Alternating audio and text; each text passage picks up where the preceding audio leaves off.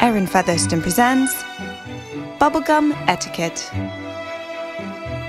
Chewing bubblegum is never particularly charming, but if you absolutely must, there are several rules to making this activity acceptable. Never chew gum in a situation where you'll be speaking, certainly not while delivering a speech or toast. When you find yourself in a context where chewing gum is acceptable, remember no smacking whatsoever and never let your gum be seen. Make sure you keep the wrapper your gum came in, so when the time comes to dispose of it, you can wrap it in paper first, avoiding a sticky situation. And no bubbles.